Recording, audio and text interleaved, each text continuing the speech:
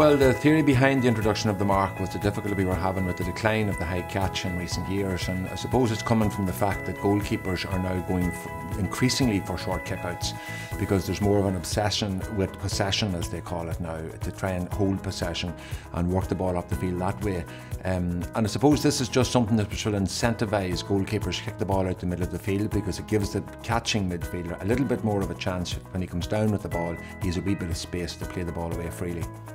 We're hoping it's introduced on the 1st of January 2017, and it's a change in the sense that we hope that coaches now start understanding the significance and the importance of the high catch and appreciating the role that the high catching midfielder has in the game. We can all remember some of the greats of the game, as I mentioned in Congress: Willie Joe Padden,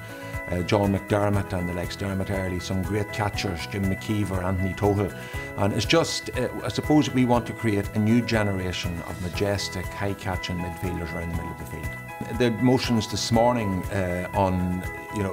doing away with replays and bringing the dates of the All-Ireland finals back lost very, very narrowly, and will probably come up again, because they are part of a package of proposals that were, I suppose, aimed to try and give the impetus back to clubs, because clubs are, I mean, we don't want to be cliched about it, but clubs are what we are about, and the club player represents 98% of what we are. And I'm disappointed that those didn't get through, because we put a lot of work into the ones last night, thinking that we would need to get to have a lot of eloquent speakers on those. That's the under 17 and the under 20, and I suppose we maybe didn't consider enough that we needed a lot more support for the ones this morning on the dates of replays. I understand why provincial councils in particular would want to hold on to replays, because they are an additional source of revenue, but all of that does come at a negative consequence to our club players.